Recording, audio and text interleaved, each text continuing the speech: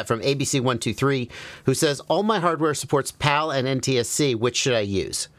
And the thing is, a lot of times when people think about PAL and NTSC, they think about the that PAL is used in Europe and NTSC is used in the United States. And if you're old like me and you remember the days when, like, you would get a video game and the video game was an NTSC video game and you couldn't play PAL video games on NTSC TVs, and there was this big compatibility issue between PAL and NTSC. It's not an issue anymore, okay? In FPV, all the goggles that we use can receive both PAL and NTSC. And there is no regulation that says that in the United States you have to use NTSC and in Europe you have to use PAL, like there used to be with broadcast television. Okay? That's not the case anymore. With FPV, those regulations don't apply. You can transmit whatever you want. So, which do you pick? And the answer is PAL has slightly higher resolution but a lower frame rate. So PAL is like 525 lines of resolution at a 25 FPS frame rate, and NTSC is like 480 lines of resolution at a 30 FPS frame rate.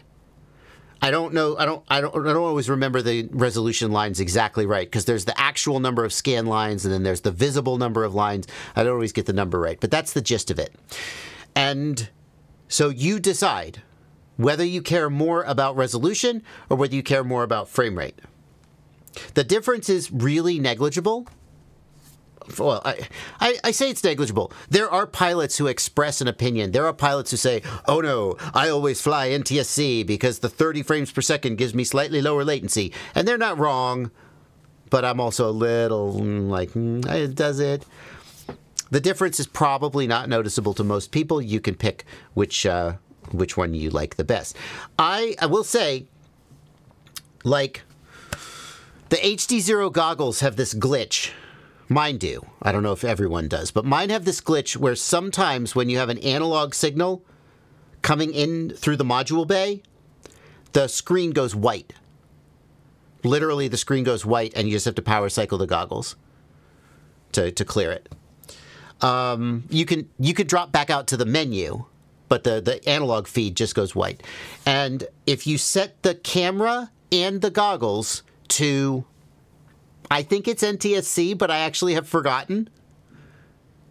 Because when it happens, I'm just like, and then I change it from whatever it was to whatever it is. If you set the camera and the goggles to either NTSC or PAL, I don't remember which, it fixes that problem. So there are situations where you can get issues. If you have a rapid fire module, when you bring up the menu is PAL.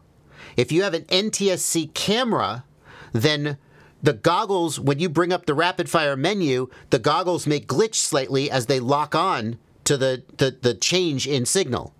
So if you're running rapid fire, it may make sense for you to run all your cameras in PAL mode so that when you bring up the menu, there's no shift from NTSC to PAL and the goggles don't have to relock.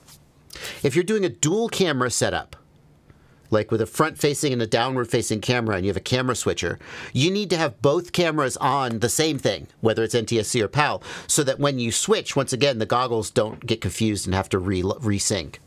But for NTSC or PAL, there's a small technical difference in terms of resolution and frame rate. Practically speaking, it really doesn't matter for most people.